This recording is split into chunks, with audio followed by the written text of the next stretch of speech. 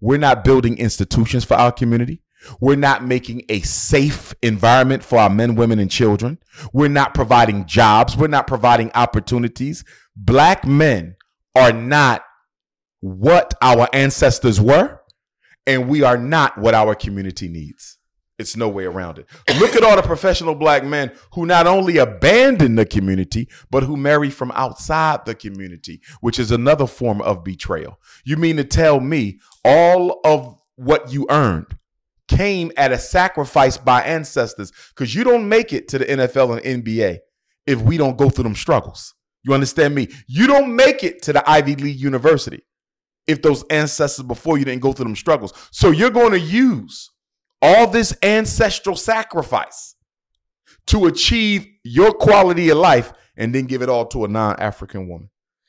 Financial betrayal. Playing devil's advocate though, based off it, I say you wouldn't think that like technically the sacrifice was for them to go out and be able to date that white woman. You're telling me that the sacrifice of our ancestors from resisting slavery through the Underground Railroad to fighting Jim Crow to fighting Willie Lynch to fighting civil rights to fighting Black Power, are you saying that you feel the ancestors would be okay for a black man to abandon black women and marry a non-African woman, that would be consistent with the sacrifice that they made? He played devil's advocate, though. I'm asking. Is that the devil's advocate? I mean, the way you put it that way, I mean.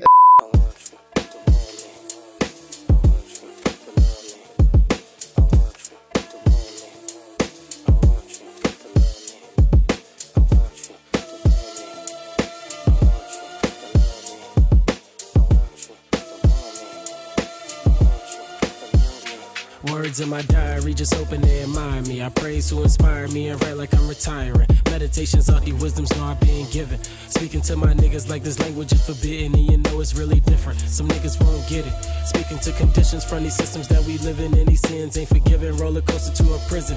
So let's pray to God, so they sold us religion. Like, we don't know our history, just take what we've been given.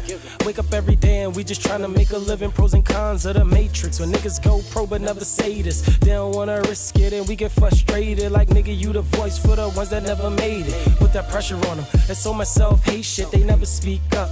And niggas turn racist, but not against these crackers or these systems we've been faced with. These niggas start to hate the ones. Thank you for tuning into another Devil's Advocate episode. I'm your host, Heem. I'm the co-host, Tonka. And we got a very, very special guest in the building. This guest honestly don't need no introduction. Y'all already know who he is. Dr. Umar Ifatunde, Dr. Umar Johnson, certified school psychologist, doctor of clinical psychology, author of 2 books, Psychoacademic Holocaust, The Special Education and ADHD Wars Against Black Boys, and the latest book, Black Parent Advocate, The Art of War for Dealing with America's Public and Charter Schools, Pan-Africanist, currently renovating America's first independent black school to be based on the principles of international economics and the principles of Marcus Garvey's Pan-Africanism, and the first school to be purchased, renovated, and operated with funds donated from African people from every continent in the world. Man, that's a heavy resume. Yeah. I don't even know how somebody can follow up after that. Yeah. Glad to be here, though. Glad to be here, fellas. Glad to have you on. But honestly, I want to come in hot, man, because I already know, what's been going on in the media, about this Kyrie Irving thing. Right. Kyrie Irving posted a anti-Semitic, anti-Semitic documentary. From Hebrews and Negroes. Yeah, the documentary title, Hebrews and Negroes. He just posted just the link to it on Twitter. And what are your thoughts on that? I would say, well, first we want allegedly anti-Semitic because I haven't saw the documentary, but everyone who I've spoke with, they said they didn't see anything anti-Semitic about it. Okay. People are saying that the ADL simply branded the documentary anti-Semitic because it did not coincide with their narrative of what they want people to believe about Judaism. And I think that the Kyrie Irving situation, similar to the Kanye West situation, is speaking to an attempt to silence the voice of the unapologetic heterosexual black male. That's what I'm seeing. I look at Kanye and Kyrie as a test run on this new agenda to see if we can get black men to keep their mouths shut about issues that are relevant to black people. This is about First Amendment freedom of speech. Exactly. This is not about anti-Semitism. It's about, can we shut the mouth of black males? Because protest has always been the foundation of liberation. If I can't speak out about what's happening, I can't do nothing about it either. So if I can get black men to shut the hell up, we'll be able to do anything we want to black people. So I see Kanye and Kyrie as a test run by the white power structure, which includes the European Jewish community, to try to see if they can get black men to keep their mouths shut. And we can't allow that to happen, because once we get silent about the things that matter, we as a people begin to die. And I also think it's very interesting, too, the manner in which the media is presenting the Anti-Defamation League as if they are a fourth branch of government. OK, so in college, I was a political science major. And as we all know, from high school or college, there's three branches of government: yes. Congress, the legislative, Supreme Court, the judicial, and the president, the executive. Well, lately with this Kyrie and Kanye situation, they're trying to make the Anti-Defamation League the fourth branch of government. It's like president, Congress, Supreme Court, and ADL. And it's almost as if the ADL says it's anti-Semitic, you have to believe it's anti-Semitic. Exactly. If the ADL says Kyrie hates European Jews, you have to believe Kyrie hates European Jews. Since when did the ADL become the interpretive branch of government for black folks? It's question. Like they're going to interpret for black people what is racist and what's not. Mm-hmm. What other community goes to another community and tells them, I have the right to tell you what's acceptable or what's not? I think they're out of hand. And to be honest with you, as someone who respects all cultures, all races, I think that black people need to call the European Jewish community out for their racism. What about the role they played in the transatlantic slave trade? They were some of the biggest slave owners. They were some of the biggest slave sellers. They were some of the biggest insurers of the slave ships. And they were some of the biggest banks that provided loans for slave voyages, as well as holdings for those who made money from slave trafficking. Why don't nobody speak about that? The Secretary of War for the Confederacy was a European Jew and a slave master. Why nobody talks about that? What about the Holocaust and the fact that there was only 50,000 Africans who were also incinerated with European Jews, but they're not mentioned at all in any Holocaust museum? What about the fact that there was a group of African soldiers from World War II, from America, who went to Nazi Germany and liberated the European Jews from their worst internment camps, and they're not celebrated nowhere by European Jews at all? So if we want to talk about racism, and if we're going to talk about anti-Semitism, let's talk about Semitic anti-blackness. That was a lot. That was a lot to unpack. That was a lot. That was like it's a lot to dissect. Yeah. But what I got from that was, you saying that, like, how can they, playing devil's advocate, right? This was a podcast called Devil's Advocate. It's like, how can we tell them that they not offended by something that they call anti-Semitic? Like us being black people, why can't we have our own beliefs and our own views on things? Right? So I think every people is entitled to their own opinion. The Absolutely. only thing you're not entitled to. I guess what I'm saying is, like, us being black, how can we tell them that that's not offensive? I'll tell you why. Okay. If I disagree with the way America was created, right? Mm-hmm. A white person says it's anti-American to say this country was built on slavery and racism. The country was built on slavery and racism. Me stating a fact doesn't make me anti-American. Me saying that the original Hebrews were all African, that there were no white Jews in Kemet, is a historical fact. That doesn't make me an anti-Semite. In order for me to be an anti-Semite, I have to promote the hatred of Jews and oppression of Jews. To be anti-American, I have to promote the hatred and oppression of Americans. For me to be homophobic, I have to promote the hatred and oppression of LGBTQs. You follow me? So to be the key word is the hatred. The hatred. You have to be about hatred and bigotry. That's where freedom of speech stops. When you promote genocide, when you promote harm, when you promote extermination, when you promote bias, discrimination, racism, now you're being anti. But to say, I am the original Semite, That's a historical fact. Show me proof of any white Jews in Kemet. Show me proof of it. There's no white Jews at the time of the Jewish occupation of ancient Egypt. Right. There's none. Have you? They took over the religion the same way white people took over Christianity, the same way the Arab took over Islam. They conquered it and claimed it. So it's no secret how Jews became white. It's the same way Americans became white. Islam became Arab. They moved in, they conquered, they took it over, and they claimed it. That's the history of European imperialism. And they colonized religions the same way they colonized continents. Have you seen the documentary? I have not. No, I have not. I'm not a big fan of religion.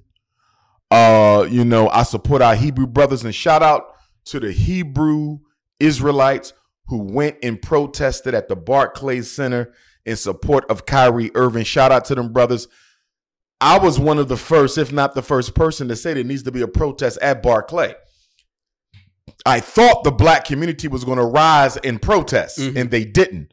So I want to thank the Hebrew Israelites for doing it, because that was definitely a show of support that Kyrie needed to see, because we did not come to his aid the way that we should have. Given the fact that over 80% of NBA players are white, given the fact that nearly half of all NBA teams are owned by European Jews, the past commissioner was a European Jew, the current commissioner is a European Jew, black people represent about 40% of the revenue. We overwhelmingly represent a disproportionate share of the sneaker sales from Nike, and of course, sneaker sales are fed off of, they are a subsidiary of the athletic performance on the court, right? So I'm buying the Jordans because I like how Jordan played. I'm buying the Kyries because I like how Kyrie plays. So the sneaker sales are a related sale to the NBA atmosphere. So I think that if there's any sport where we need to be speaking up and speaking out, it's NBA. Our influence financially, in terms of revenue, in terms of athletes percentage who are black, in terms of how much of it we view. If black people need to be speaking up about anything, we need to be speaking up about racism in the NBA. So just piggyback off of you were saying with, the First Amendment right of not having a voice to speak up about anything, right? So when you think about the NBA and how much power that as black people in general, as a consumer and as the players have, what effect do you think will happen if we would have stood behind Kyrie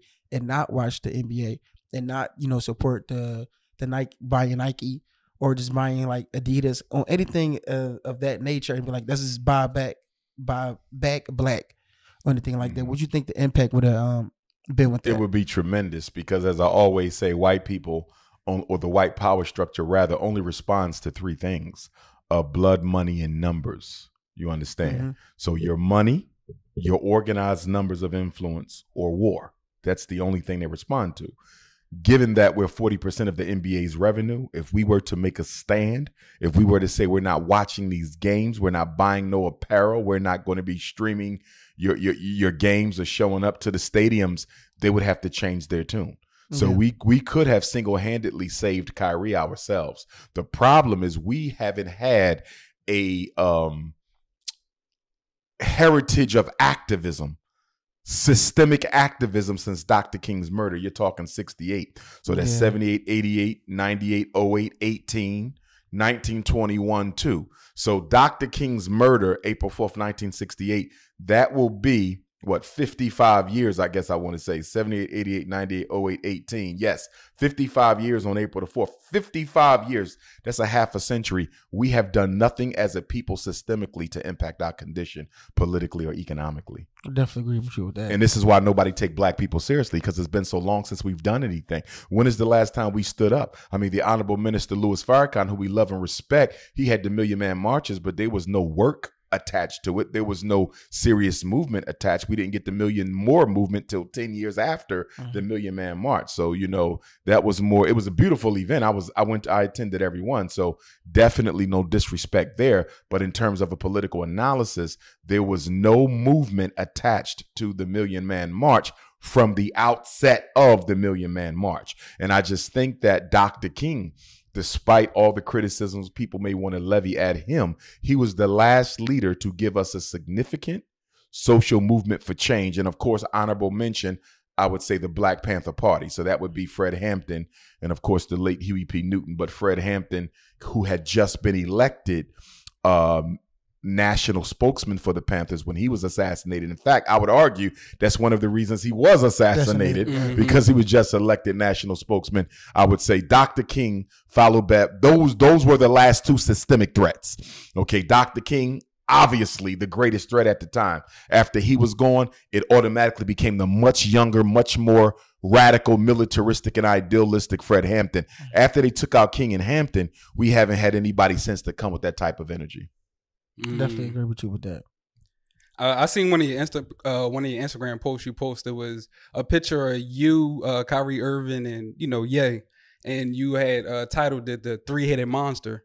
What do you feel like y'all three can accomplish together that y'all can't do apart? Well, one of the things with me, I like to act in a role of a consultant. That's something we're trained to do as psychologists, right? So I consult. Even when you do therapy with a client, you don't tell them what to do. You consult. You understand? You try to get them to see what it is they need to do. So if there was ever a secret meeting, and it would need to be secret, because I don't think Kanye or Kyrie could survive the fallout of knowing that they publicly associated with someone as unapologetically as myself. So it would be a secret relationship and a secret meeting. I would give them ideas for things that they could do to really impact the Black reality. And to that end, when I'm looking at Kanye, who's a billionaire, I'm very disappointed in our Black billionaires, whether it's Kanye or Jay-Z or Beyonce, whether we want to go to Oprah or Tyler Perry or Sean Puffy Combs or LeBron James.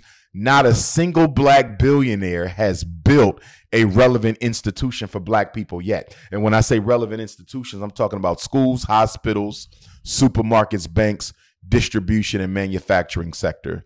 Distribution, obviously, to give our people the basic needs to survive, and manufacturing to provide our people with jobs. Those are the 6 key industries, and not a single one of our billionaires have built a significant or a relevant institution. They have attached their names to charter schools, but charter schools are owned by the state. That's not a Black institution. You understand me? Those are state institutions. What about Jay-Z with prison reform? What has he done with prison reform?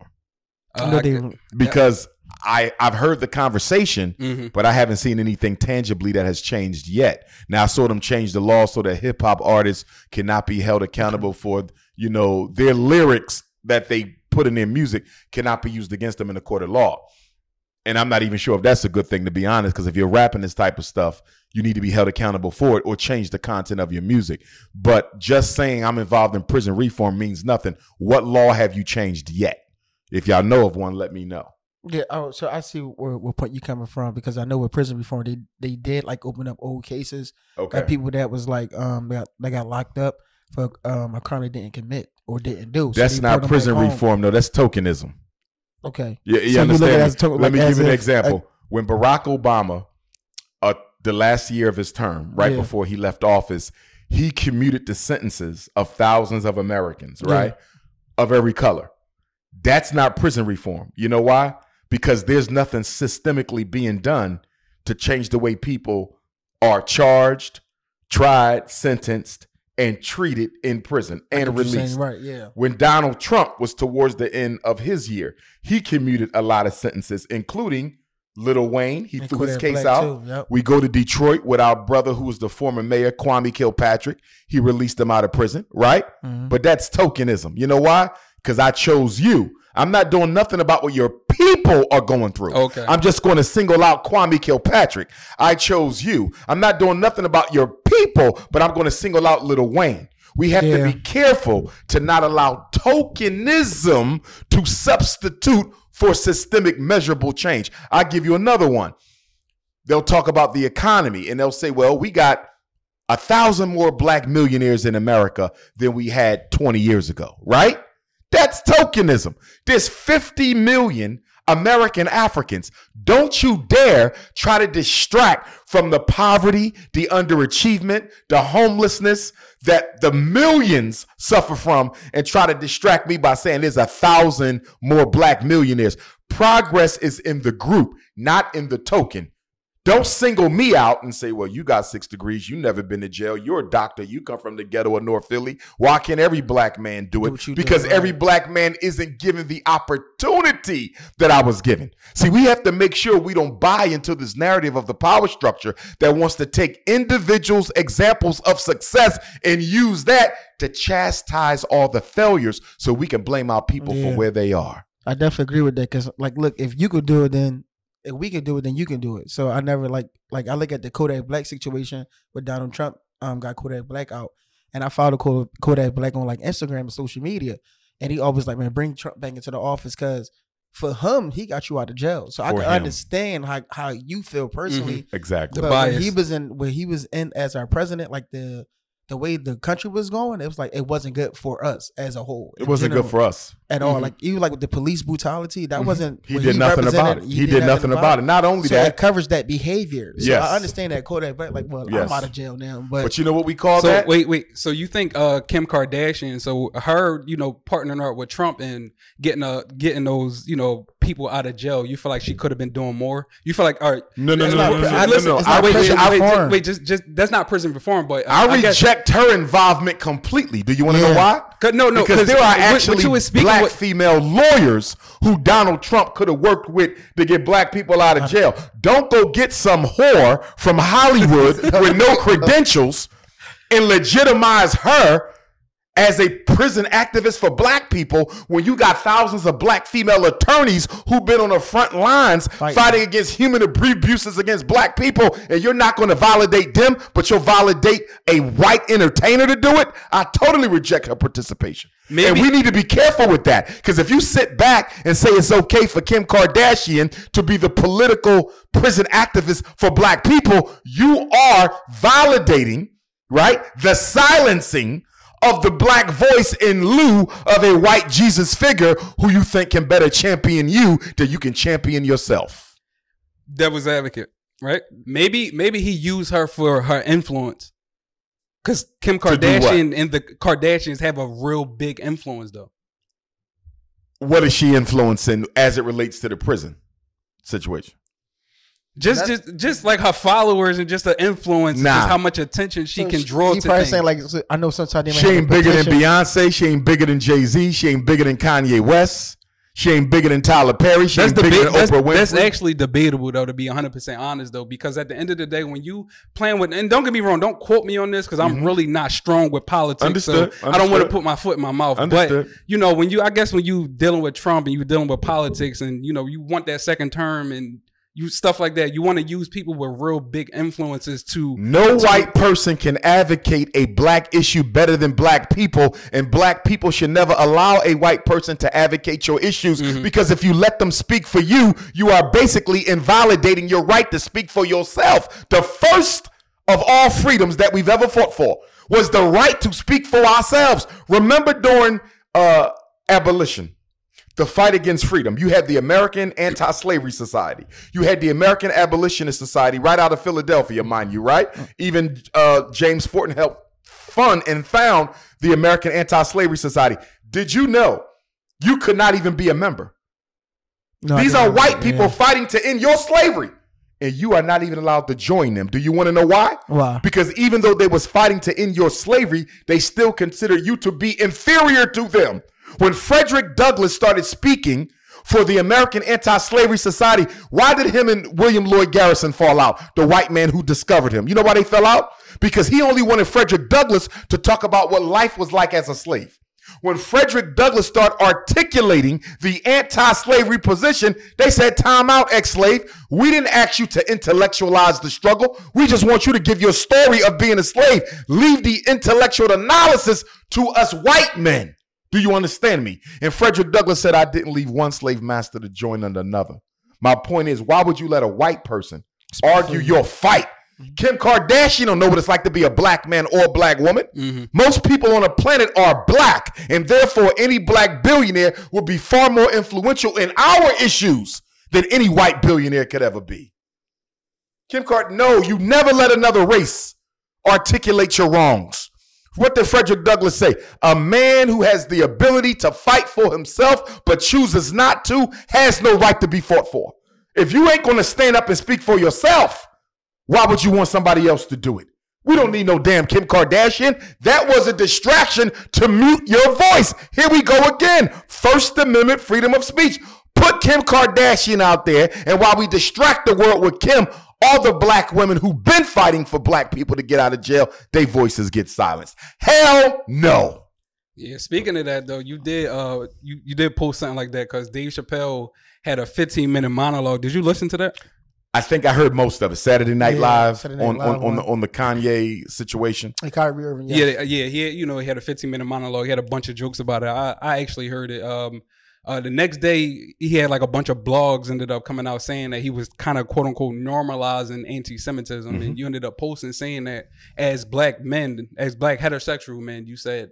They want to silence our voice. Yeah, anti-Semitism is just a tool they're using today. Yesterday it was LGBT. Tomorrow it'll be the fact that you're anti-immigrant. The next day it'll be because you're misogynistic and anti-woman. The tools change. The agenda stays the same. And so here's the issue. What is the definition of power, politically speaking? Power is the ability to define reality and make people accept your definition.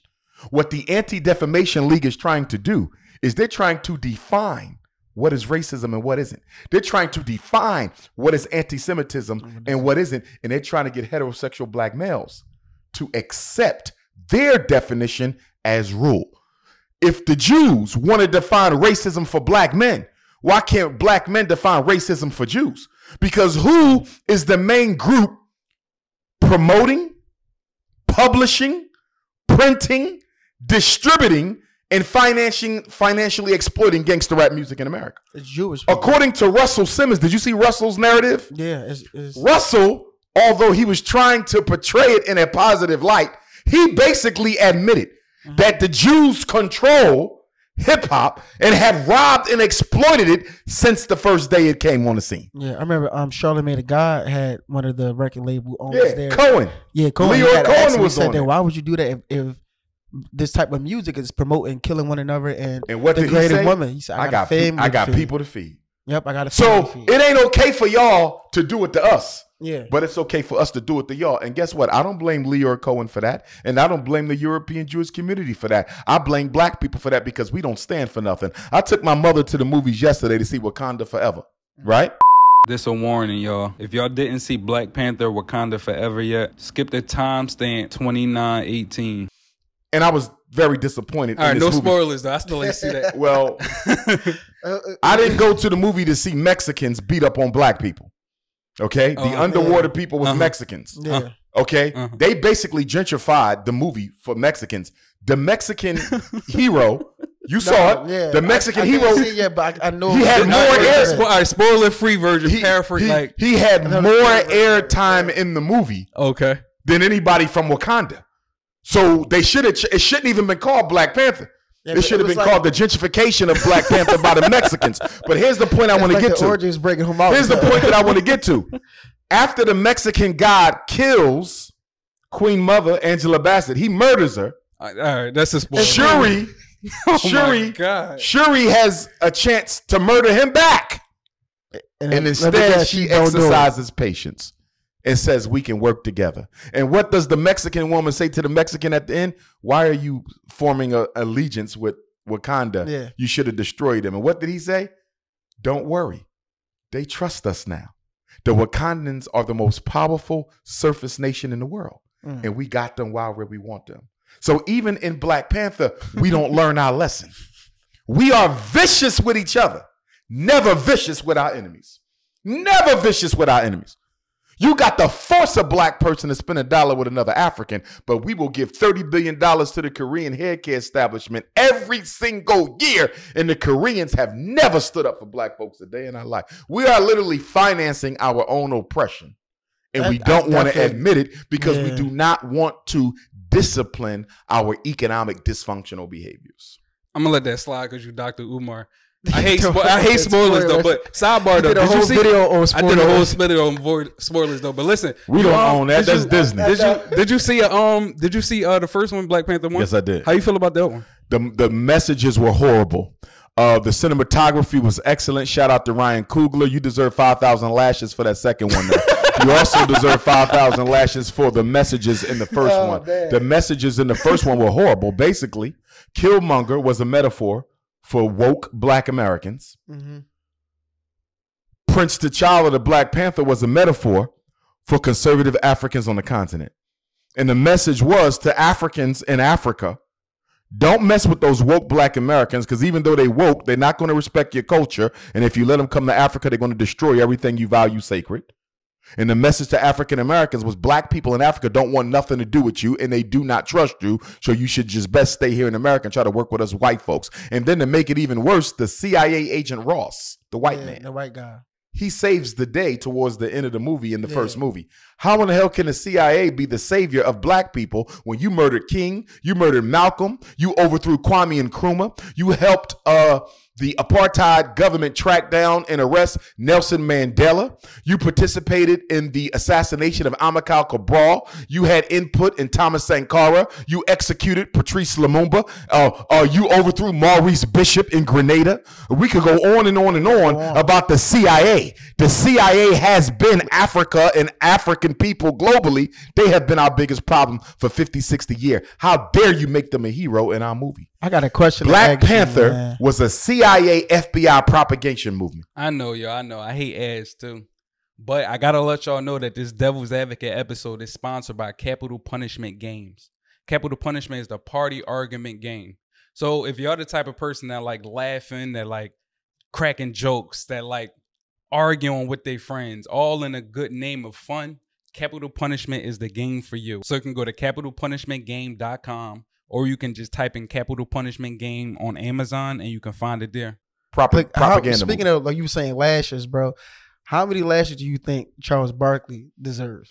About 1 million lashes. 1 million lashes. Somebody find Charles and whip his ass. Did you see him on the news the other day? Time out. Did you see disappointed, man. I was black people are, what did he say? Black people are the worst attackers of LGBTQ. You can't say that. You can't say that. And no, we're not. We're the most sympathetic people. But he's a coon.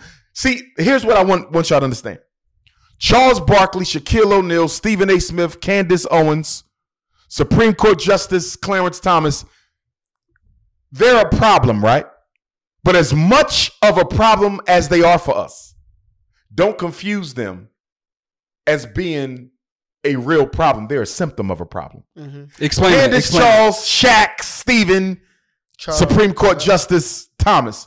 What do I mean by that? Like, they're a symptom of a problem. Explain that. The problem is we have no system of accountability and reward for our community. You control behavior with systems of accountability and reward. At your job, you go to work because you're going to get paid. If you don't show, you don't.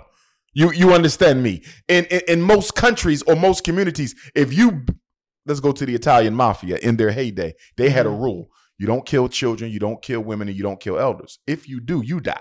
Yep. Do you understand me? Everybody that's how you control behavior, through an accountability system of reward and punishment. We don't have that.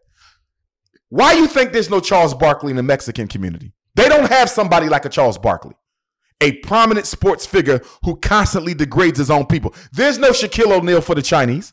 There's no Candace Owens for the Latinos. Shaq really confused me about speaking out about Kyrie when you literally own like 5 Papa Johns because he bought into their franchise. Right. Even though the man was saying racist stuff about black folks. Right. All on TV. He don't care. Shaq don't care. The biggest, blackest thing in America, he's a super coon.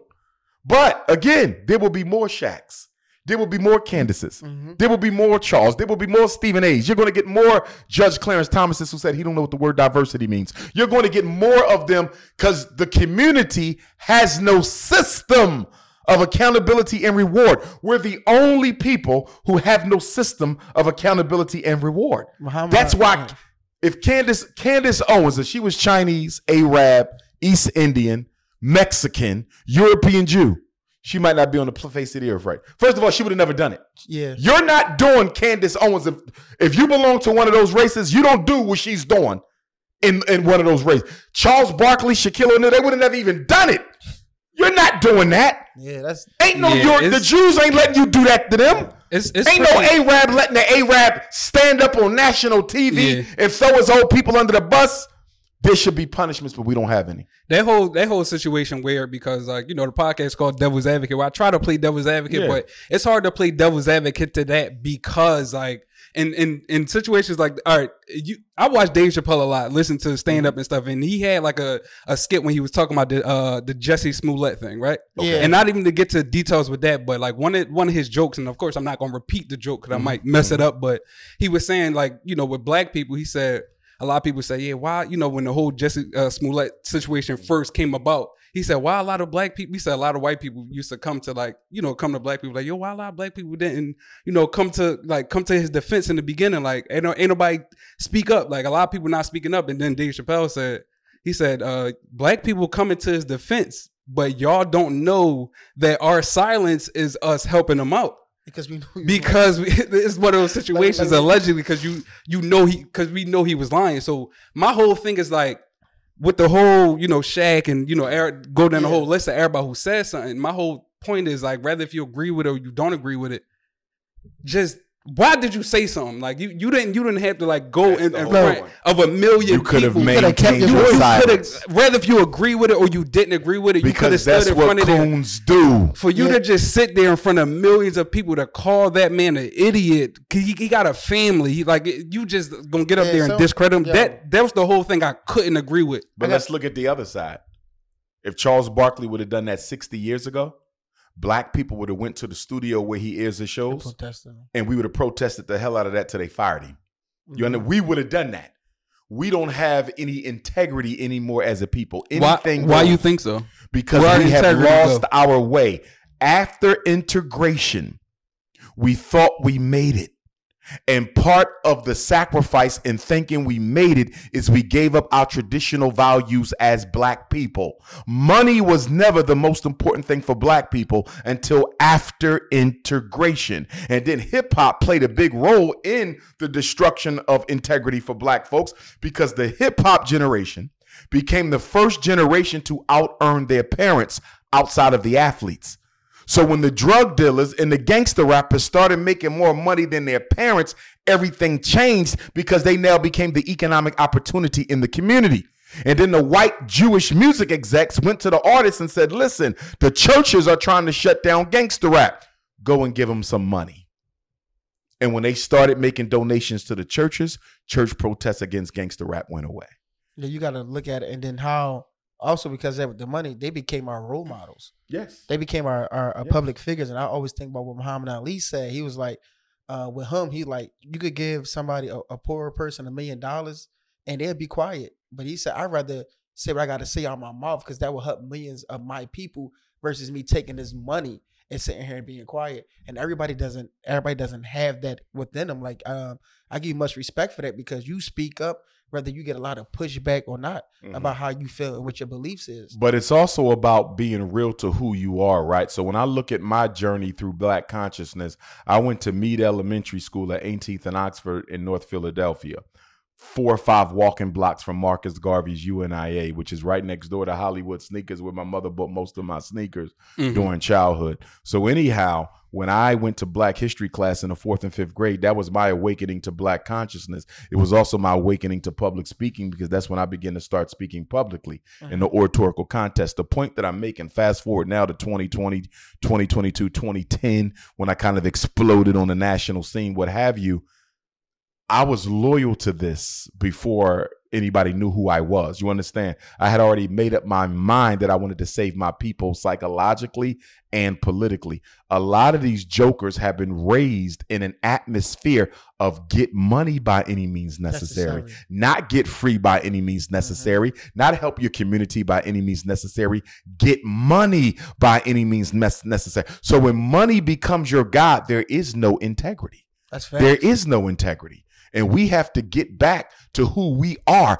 We don't value money. We respect it because it is necessary. Money is a force. It is a power, and it should be respected. It should be appropriately used, but it must be kept in your place. The minute you say get like 50 Cent's album, Get Rich or Die Trying, that is the ethos of European capitalism. That is the ethos of European imperialism. When the white man enslaved us, it was justified under get rich or die trying. So we have to be careful because we're literally buying into some of the very same economic narratives that enslaved our ancestors.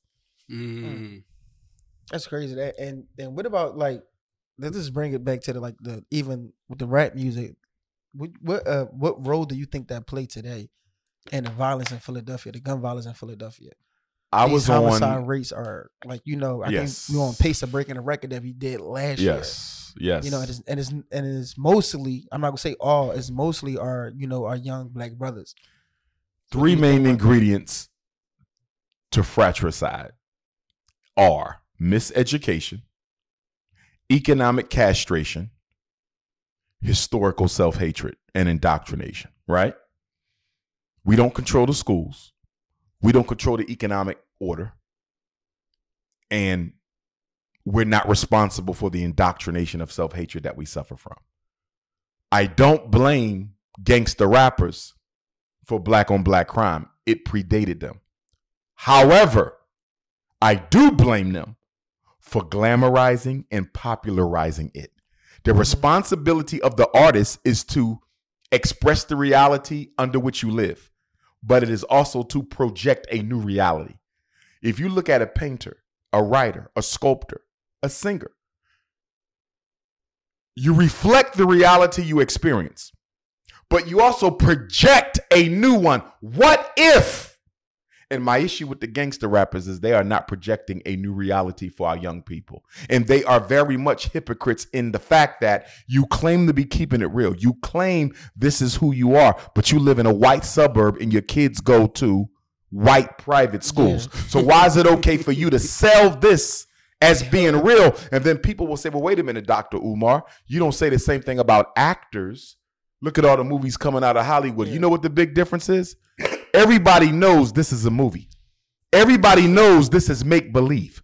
Everybody knows this is made up.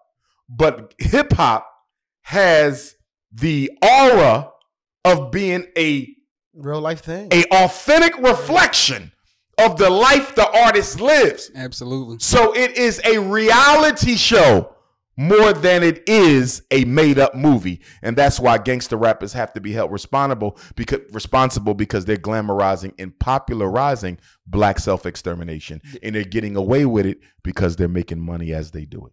Like you saw that meme where they were saying Jeezy told y'all to trap or die, but his kids graduated from college with master's degrees and everything like that. It's gangster rappers are some of the biggest traders in the black community.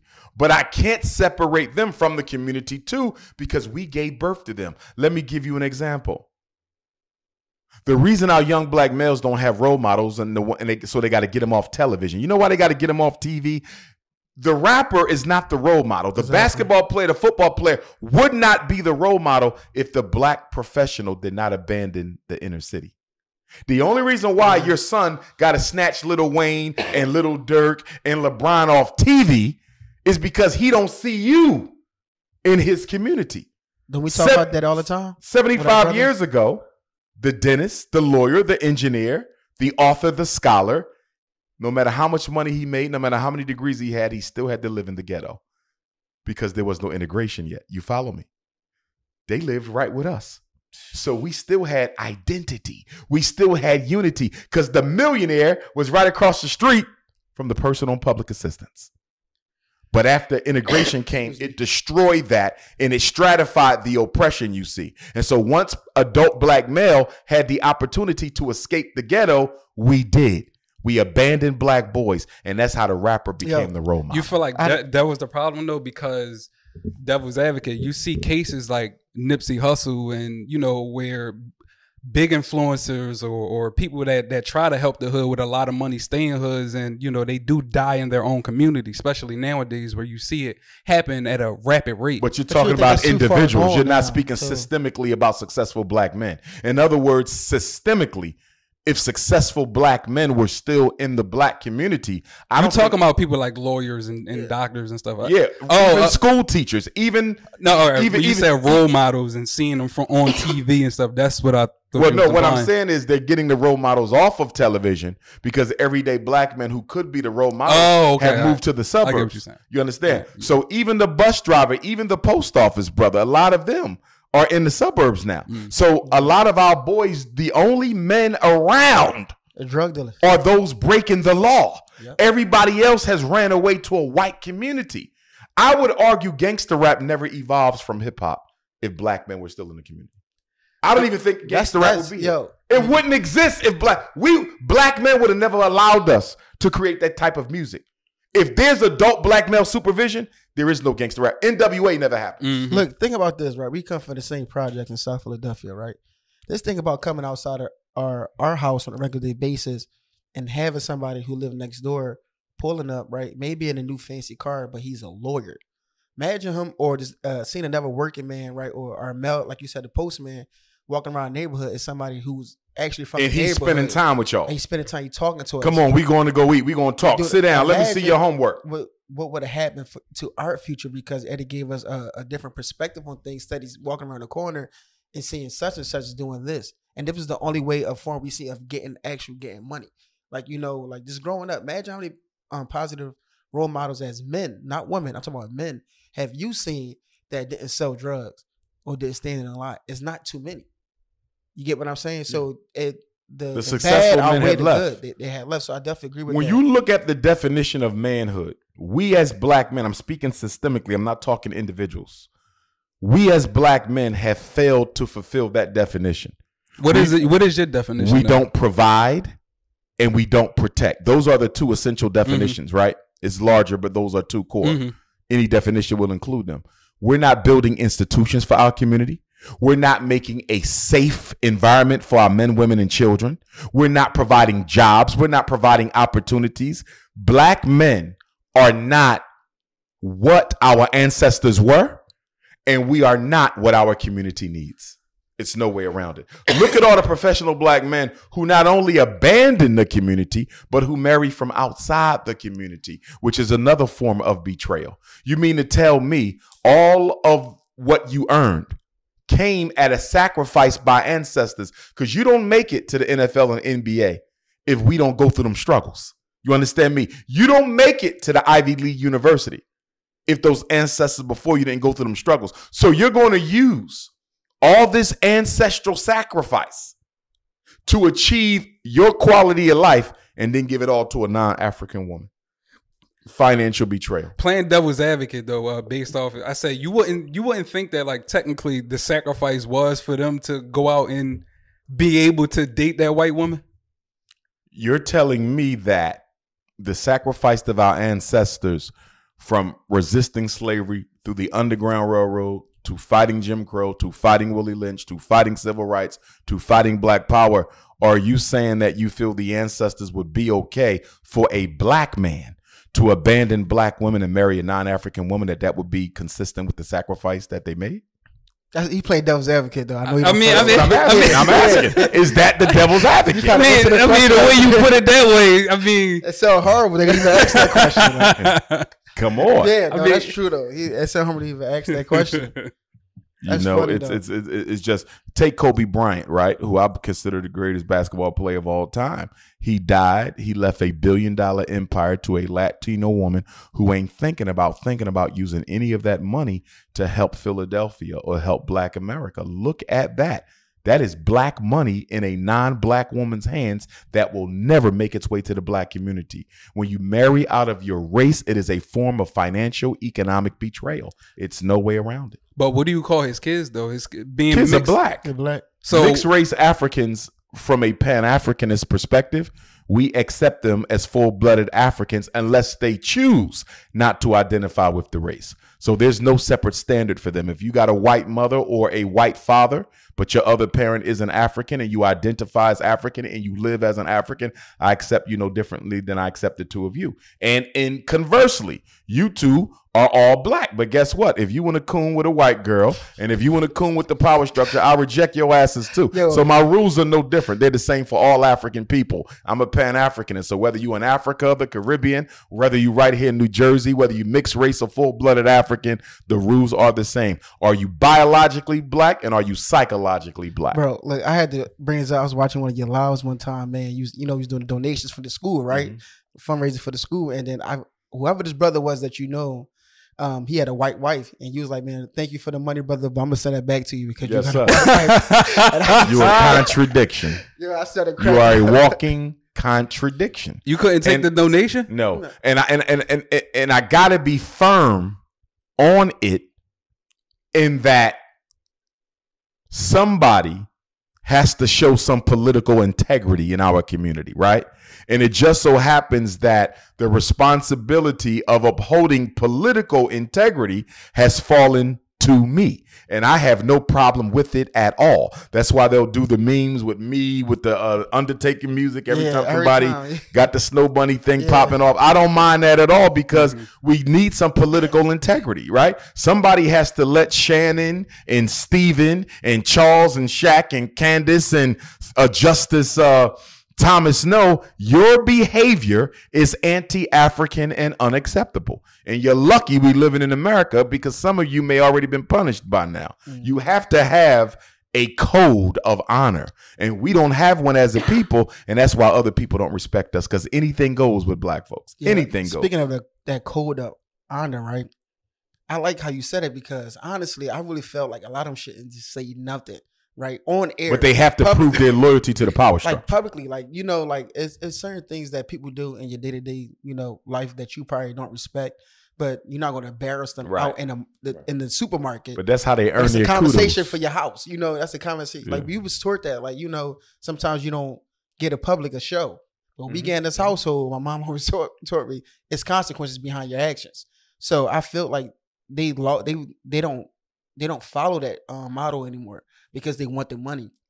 But remember, there's a historical precedent for this. On the plantation, in many plantations, and there's a good book called In the Matter of Color by Justice Leon Higginbotham, a black man who wrote extensively on slave law in the 13 colonies. And one of the things you learn when you read that book or any other book on the slave code is in many colonies, the only way you could get your freedom was to snitch out another African.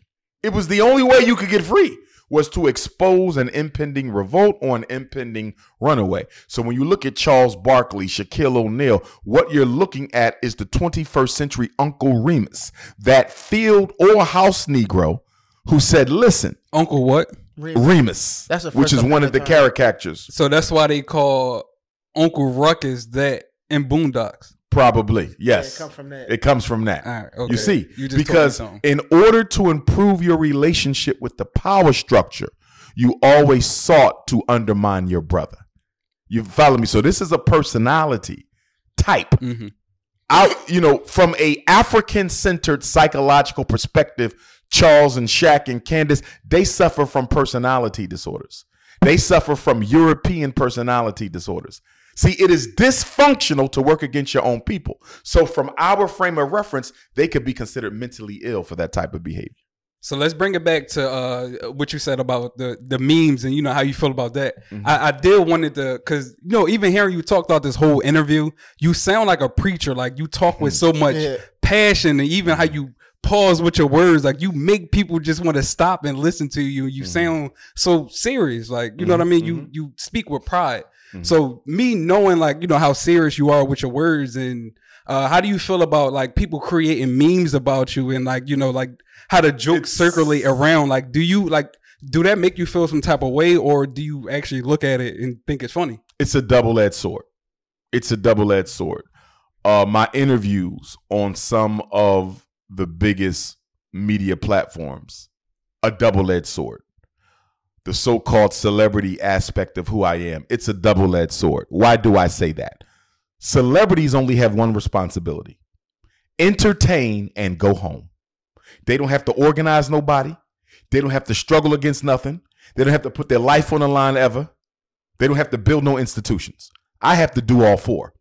So when people call me a celebrity, I often correct them, say I'm not a celebrity, I'm an activist. When people say I'm a big fan, no, you're not. You're a big supporter. Activists have supporters. Celebrities have fans. And I have to constantly remind people of that. The reason why my life is about activism and transformation. I am very much an activist and a Pan-Africanist and a nationalist and a revolutionary. The celebrity side is a benefit in that it takes my message global. Anything I want to say, I know 1 million people are going to see it in a month, right? Yeah. That's the good thing. Yeah. Instant audience. The bad side is they see me as a celebrity. Kevin Hart does his comedy, he go home. Meek Mill does his rap, he go home. Will Smith does his acting, he go home. Jill Scott sings her songs, she go home. Joel Embiid plays his ball, he go home. After Dr. Umar is done the lecture, he don't go home. He's on the phone all night helping parents save their kids. He's on the phone all night finding out how we're going to fight and organize against miseducation and mental health exploitation. You follow what I'm saying? He's on the phone. What we're going to do about police genocide and racism. I do not live a celebrity life because I'm not a celebrity. It just so happens that somehow, some way, through some manner, being as quote unquote controversial as I am considered, I've been able to break in through the mainstream of media in a way I don't think no black activist has ever done in the history of this country.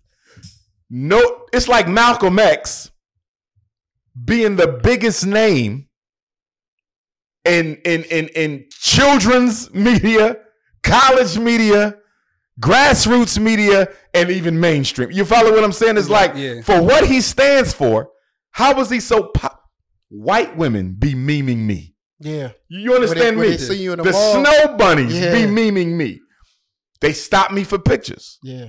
White people, Asians, Mexicans, Arabs. I take pictures with everybody. You understand? Yeah, and I do that like because you I want to make take sure that as like what?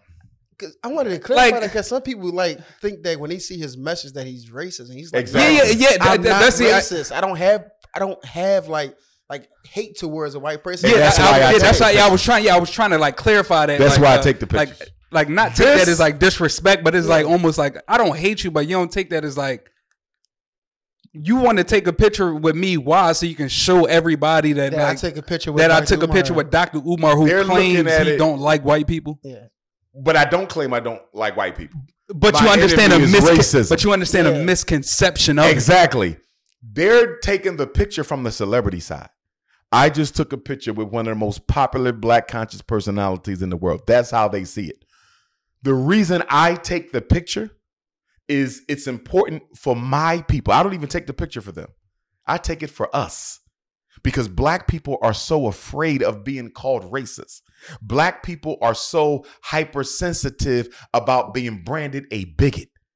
I take the picture with the whites, the Mexicans, the Arabs, the East Indians, the Native Americans, the Latinos, so black people can say, oh, he's not a racist. We can work with him. Support him. Yeah. Do you understand? It's because of our fear. I'm sorry, Dr. Umar. I wish this nigga just die. Just die so he can stop coughing. Oh my God. I can't help it, bro. Once my throat got dry, I just die. Jesus Christ. You know, I ain't cough. The whole time I was here, I ain't cough, bro. Whole time. What is Amor.omnia? Amor.omnia just means like love all. That's it. It's just as simple as that. Everybody should love everybody. So that's why I came up with that name. Like I did 6 years in jail.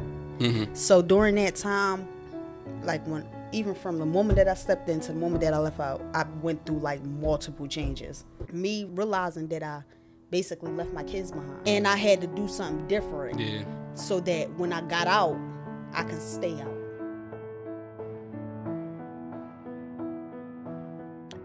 What events in your life that caused you to become who you are today? Because like a lot of people know Dr. Umar, but who is Umar Johnson? Right. It goes back to Black History class, 4th and 5th grade, Meade Elementary. That was the birth of both my introduction into the study of self, Black consciousness, and it was also my introduction to public speaking because we had a Black History Month oratorical contest. So I won first place in the 4th grade. I won first place in the 5th grade. And I never forget how I felt in the 6th grade when we came back from summer break and I found out that there was no more Black History class. I think I cried because I loved it so much. And it's funny, I ran into one of my classmates from back then, brother by the name of Jonathan, and I told him I was into Black consciousness. And he said, you've been into Black consciousness. Now, mind you, I'm not even remembering. He's like, you don't remember? I said, wait a minute. I was this then? He said, yo, what are you talking? All you talked about was Black stuff. Right. So he's reminding me that in elementary school, he's like, yo, you been this. I didn't even realize that. I remember loving Black history. I don't remember preaching it to my classmates though. He told me I was preaching it back in the 4th grade. He said, I knew this would be you. Like, and was that and I'm gonna add to that.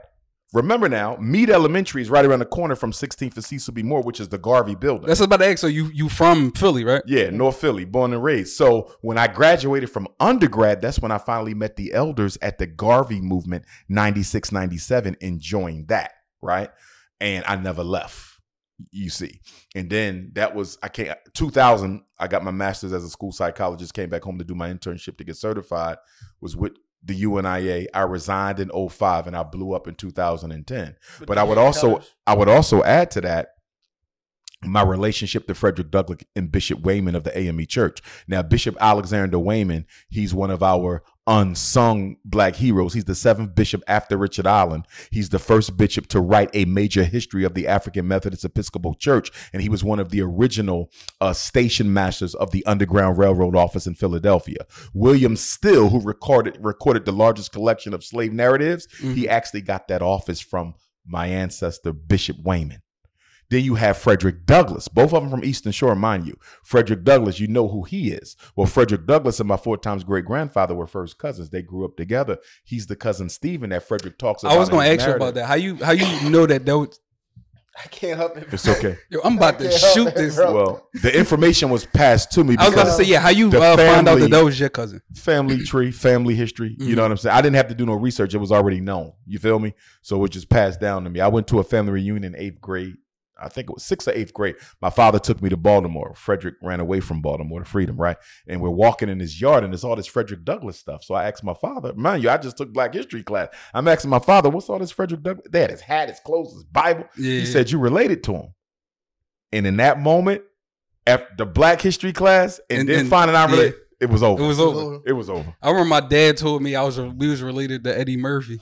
Wow. He lied. I know. Of course he lied. Okay.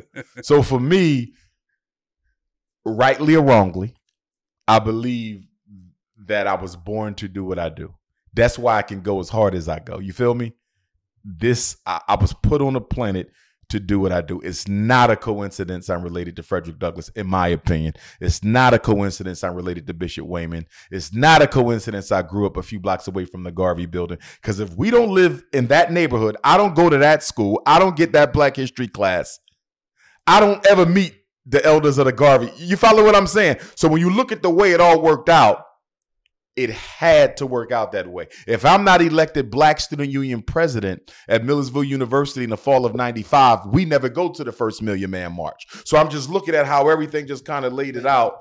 And if you were to say, what is the one moment in your career where you realized who you were to the people? It would be 10-10-15. Remember Minister Farrakhan's Million Man March reunion, October the 10th of 2015? Mm-hmm. I went to that, me and 2 of my buddies. We showed up. I'm just going to listen to the minister, fraternize. We walk on the mall. I think we got there about 1:00. Somebody said, could they take a picture? Take the picture. Somebody else said, can they take the picture? Take the picture. Somebody else said, can we take the picture? Take the picture. The next thing you know, I look up and there's a line of about 100 people.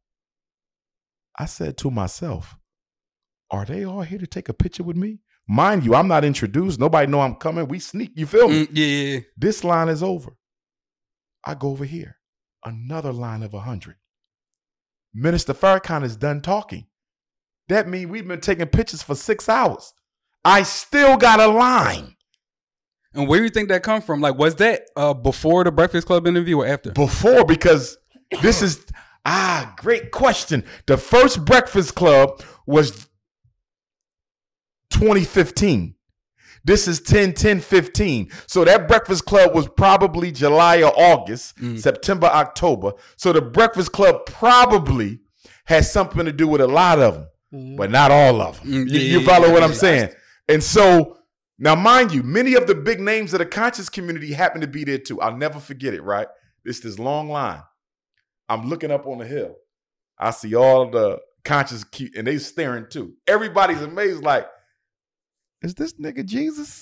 What year did Hidden Colors? You did Hidden Colors. That was 12 or 13 maybe. Yeah, that's why I was telling. And explain to the viewers what Hidden Colors is though, because he was talking to me. Right, about it's that. a documentary on the hidden history of African people. I was in the first 3, and so, and then I was in Out of Darkness. I was in War Against Black Boys. I was in 11 a.m.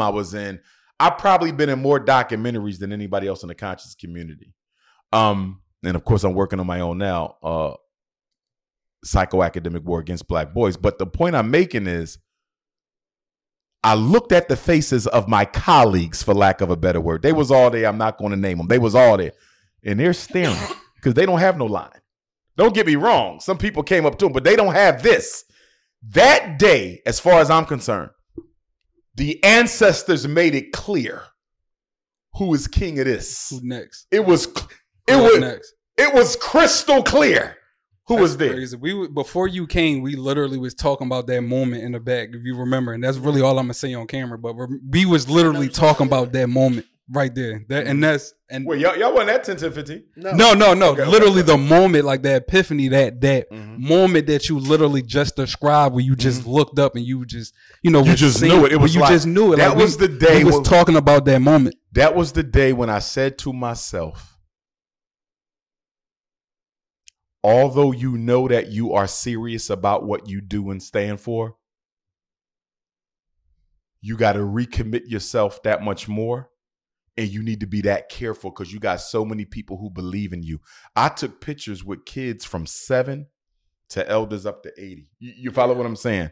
Because I have the most diverse following in the conscious community. People always say, you know, a Dr. Umar audience because you're walking there and you'll see every age from 7 to 70. And they want to catch you slipping so bad. Oh, yeah, they want to catch me slipping. But it was that day that I realized who I was. And it's never been the same since. So 10-15 will probably be put in my biography for the day that I really realized what I mean to my people. And now it's just crazy because everywhere I go, I get the love, which is reinforcement for me to stay focused. You feel me? Every time somebody stopped me on the street, bro, you the reason I started my business. You the reason I got out of jail. You the reason I'm not in jail. You the reason I didn't divorce my wife. You the reason I didn't take my life. I've heard it all, bro. You the reason I ain't look at that white girl. Right. You the reason I'm no longer with the white girl. I get a lot of those. And the thing for me, you gonna help me kill him? Okay, you got the rumble after this. I understand, bro. But the thing is, the work I do is a very hard work. I got detractors. I got haters. Don't get me wrong. 99% of our people love me, but that 1% who don't, they are very aggressive and committed to my destruction. So sometimes it gets tough, bro. Sometimes you just sit there and be like, it take courage, right? Oh, it takes hell of courage. This ain't easy. Oh, it ain't easy. It take Nobody see what I go through off camera, bro. Like what I'm going through with FDMG, you have no idea what I've been through. Sometimes, man, I just sit there. I can't quit because I know I'm born to do it. But sometimes I'm just talking to the Lord. I'm like, Lord, am I supposed to win? Am I supposed to lose? Am I just going to be an example of what could have been? Or are you going to give me the victory for the people? You know what I'm saying? Because it'd be tough, man. Some days I go and sit by the water and I'm just like, ancestors, breathe a new life into me, man, because they you want to know why I feel like I'm losing. You want to know why, in my opinion, why you can't stop? And I'm pretty sure I'm not even about to give you a super deep, right. Reason why, but the reason why you can't stop, and which is so dangerous about fame and notoriety is because like you came so far and people know who you are that you can't stop, because once you stop, people still know who you is. So you can't just That's correct, but that's not my motivation. But that's still enough to get motivated though. Once you can't come this far to turn around and just go get another job. But I think that motivation would suffice for someone who's caught up in appearances. I agree with you. But for somebody like me who spiritually believe he was put on the earth to finish the work of the ancestors, that would not be my motivation. I'd give you mine. I agree with what you said. What's your motivation, Dr. Umar? My motivation is this. I'm one of the last ones who still talk it and walk it the way Fred did, Garvey did, Malcolm did, Mega did, King did. You follow? If I quit, all them little ones in 5th grade, all the ones in college, all the ones working on their doctorate. You follow what I'm saying? They'll never try it if I quit. Because for some of them, they're like, he the only one. I had a man come up to me, no lie. He was probably 50 or 60. He said, I'm telling you right now, you better not fail us. He said, you're the only reason why I ain't gave up on life yet. When somebody older than you, old enough to be your father, tell you, you better not quit because you damn near the only reason I'm still living. I said, did he just basically tell me that if I walked away, he might take his own life? I'm not saying he said that, but it sounded close to it. Do you feel me? So I know there's people who I'll never meet who are watching me and praying for a victory. Not for me, but when that school open, it's for us. How you deal with the pressure? I stay close to the Most High as much as I can, bro. I prayed before I came here. Before I came in, like I do before I speak on the lecture. Backstage, I always pray.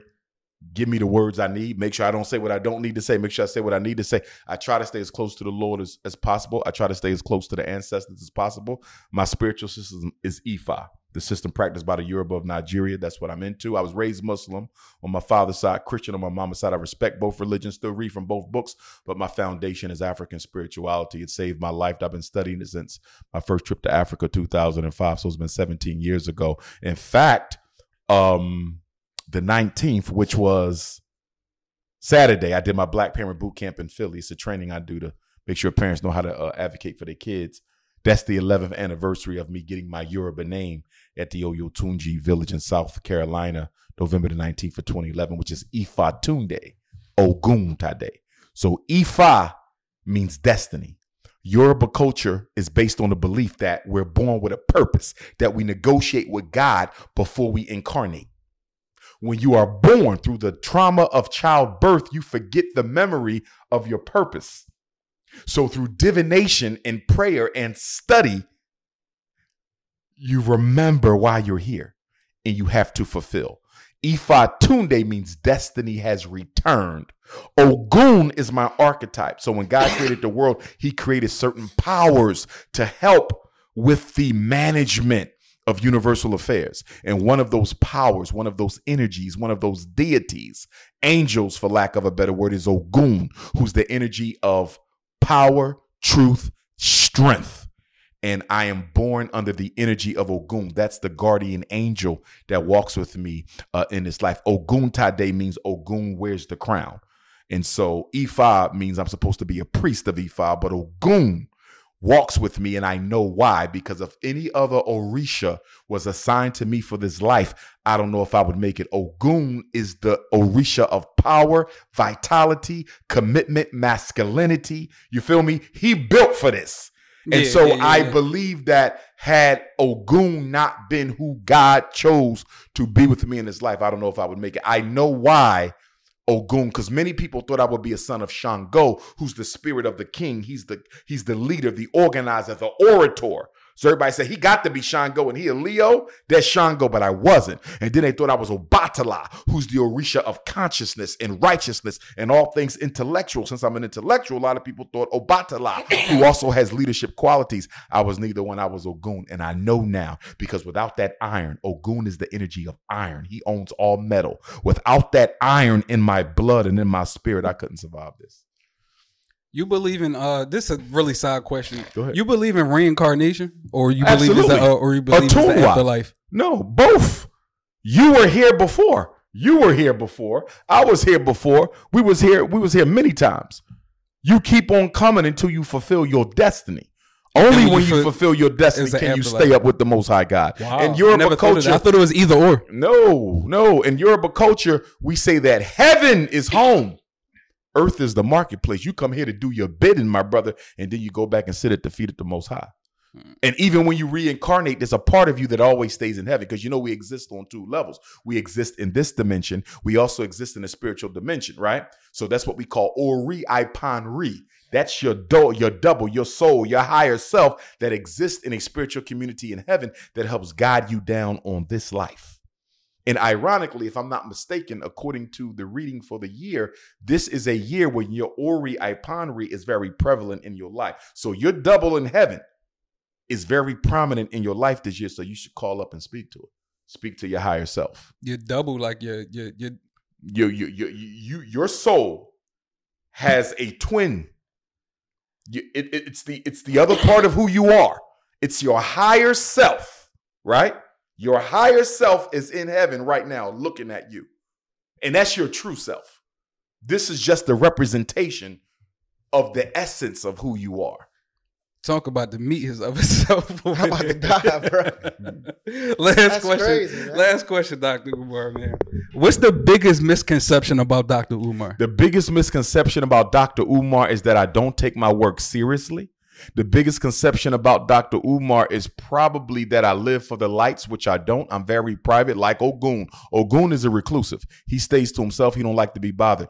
I'm very night and day. When I'm with y'all, the people got my time. When I'm on stage, the people got my time. But if there's nothing I need to do with the public, bro, I don't need to come outside. I'm one of them people who can stay in the house for 60 days and never walk out. As long as I got enough food, I got my movies. I watch scary movies. I was raised on that. So I do the old school Jason, the old school Freddy, the old school Michael Myers, the old school Scream. That's me. Me and my mom, we watch scary movies or whatnot. We go to the movie. We just did yesterday. You know what I mean? I'm a movie goer, museums. I read, I meditate, but I don't need to go outside. I don't party. I don't smoke. I don't drink. I'm not a nightlife dude. Never been. I'm a very old fashioned person. My grandma, rest in peace, she says, I'm an old soul, and I am. I don't need much to be entertained. When we did our spring break trips in college, when I was president of the Black Student Union, I just stayed on the beach, and they be like, bro, you came all the way to Daytona Beach to stay on the beach? We going to the club, we turning up, we getting some weed. I'm good. That's all. You know, I was good every day. I loved it on the beach with the water, just thinking and reading my books. Most people look at me like, this nigga boring. That's who I am. At heart, that's Dr. Umar. All right. Last thing, you know, you ever heard of Bad Baby? That's her name, Bad Baby. Bad Bunny, Bad Barbie, Bad something. That's the girl that was on Dr. Phil. Dr. Phil. That's the Cash Me Outside girl. What's up with her? Did you say the hoes are laughing? Yep. So the audience are a bunch of hoes. Yep.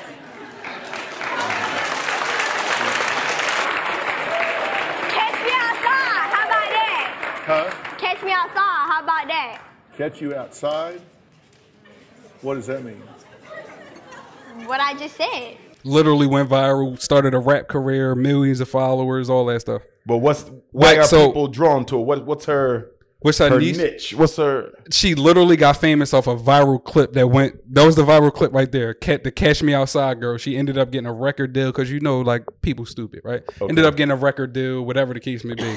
Recently, that happened back in like 2017, if I'm mistaken.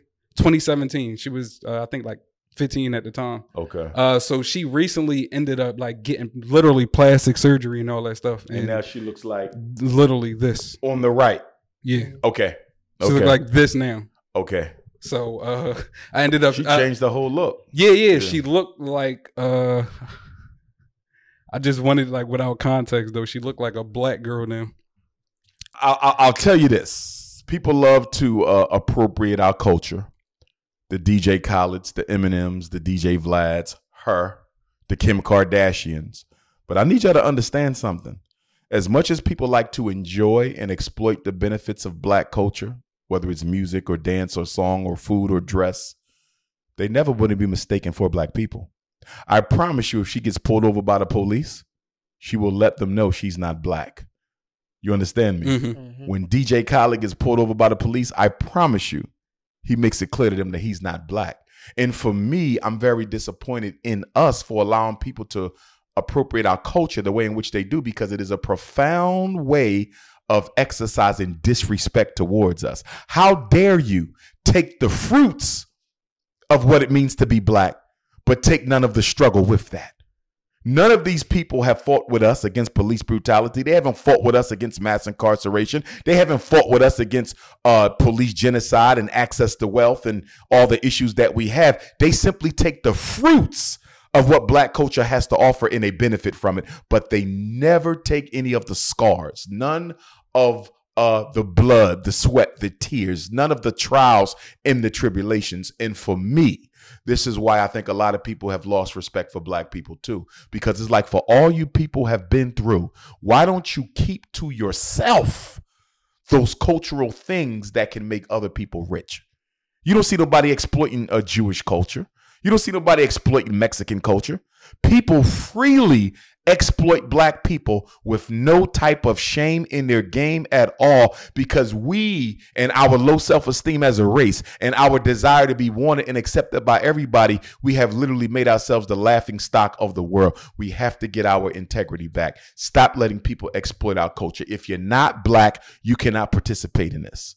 And then we turn right around and get mad when somebody wins rapper of the year who's white, or DJ of the year who's not black, and we get angry. They say Eminem is the greatest lyricist of all time. How can they say that? Because you said hip hop was for everybody. You said jazz was for everybody. You said soul food was for everybody. You said African spirituality was for everybody. We even got white people being initiated in traditional African spiritual systems. You mean to tell me we liberated Haiti with voodoo, and you're going to train white people in the art of voodoo? Toussaint L'Ouverture turning in his grave. Jean-Jacques Dessalines turning over in his grave. Here's the question. Is there anything sacred to black people?